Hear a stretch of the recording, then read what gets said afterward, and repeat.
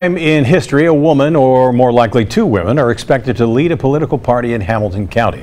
Democratic leaders meet tomorrow to replace Tim Burke, who is retiring, and women are predicted to win. Jeff Hirsch tells us who's likely to become co-chairs and looks at Tim Burke's decades in the rough and tumble world of politics. Work with whoever our presidential candidate is. Politics has shaped Tim Burke.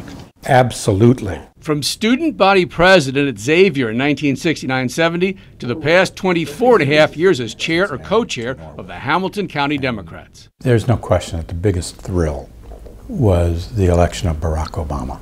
Tim Burke has been a force recruiting candidates and also as a member of the Board of Elections dealing with controversies like provisional ballots. Those are voters who go into a precinct, indicate they're registered to vote at a different precinct, but they've just moved. They're entitled to vote.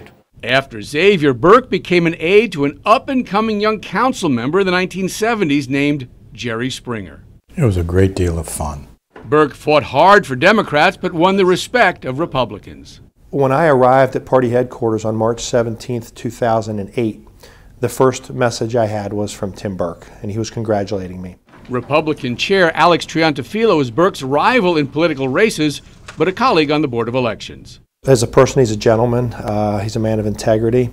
Democrats are expected to replace Burke with two female co-chairs, former state rep Connie Pillich and Springfield Township trustee Gwen McFarland. It's about time that we have more women in leadership. We will not bow down to... It's Democratic women, for the most part, who help to support the women's marches we've seen nationally and here in Cincinnati, and who are speaking out and making very legitimate demands and making changes. Burke will miss being chair but will still be deeply involved in issues. Back at Xavier, Burke was part of a 10,000 student march protesting the National Guard killing of 4 students at Kent State.